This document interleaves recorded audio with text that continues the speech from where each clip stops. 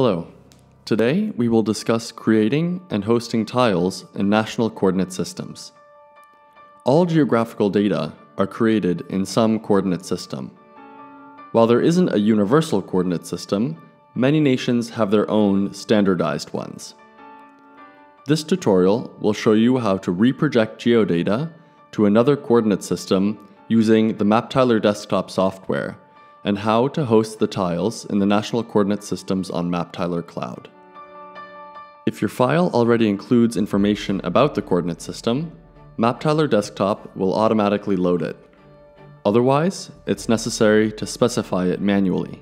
Parameters of the input file coordinate system can be defined in WKT or loaded from a file. It is also possible to search for a coordinate system's name, country, or EPSG code. For each coordinate system, there is a list of possible transformations with different accuracies. Now, it's time to select the output format of your tiles. In case you want a different output coordinate system than Global Mercator, choose a folder with tiles or an OGC geopackage and click on Change. MapTiler Desktop offers 4 categories of output coordinate systems.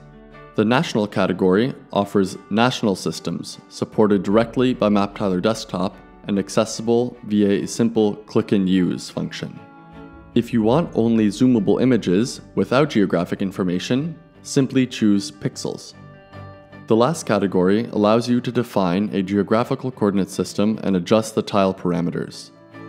If you want to learn how tile pixels and geographical coordinate systems are connected and what is the difference between them, follow the links in the description below. Under Coordinate Systems, you can also select the coordinate system via its EPSG code or load it from a file. After you select or define the output coordinate system, click on Continue. Now, continue with the standard rendering process.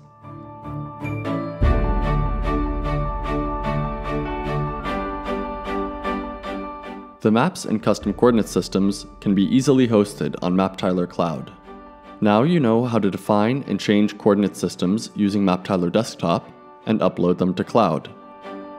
Don't forget to subscribe to stay up to date with the newest content. Goodbye, and until next time.